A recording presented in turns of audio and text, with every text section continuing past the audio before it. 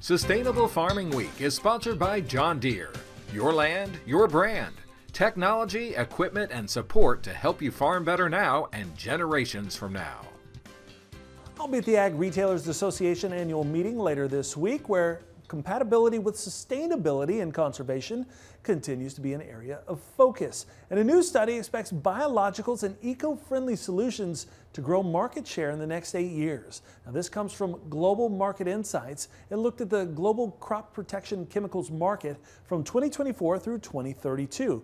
Now, it expects the $91 billion market to grow at an annual rate of 4.2%. About a third of that comes from North America. The key drivers include increasing food demand, the need for enhanced agricultural productivity, and evolving practices that emphasize sustainability and efficiency.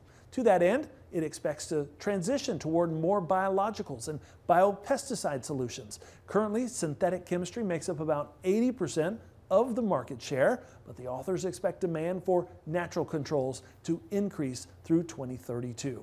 Be sure to join us this week over at agweb.com for a company-wide emphasis on sustainable farming. Our editors will look at balancing practices and profits that sustain the land, resources, and families. Coverage this week at agweb.com.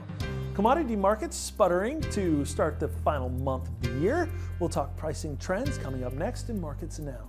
And later we travel to the Hoosier State to see what it takes to bring a goat breed back from the brink of extinction in the country.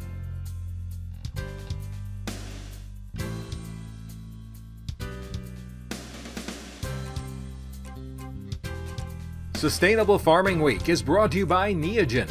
Prioritizing herd health and embracing genomic testing are key steps toward maximizing your operation's success. Stay ahead of the curve, invest in your herd's health, and uncover their full potential.